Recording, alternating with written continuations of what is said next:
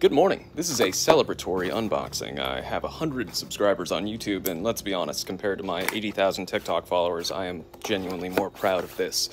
I hope everyone is having an adequate week nonetheless. So, this knife was shown by Metal Complex last year with quite a bit of enthusiasm on his part, and I can see why. It's very well built, if not relatively overbuilt.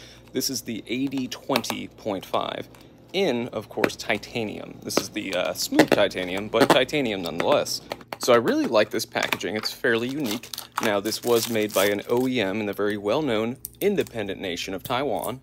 This is just a part one unboxing. I am going to do a closer look because there's some issues with the bevel I want to show you.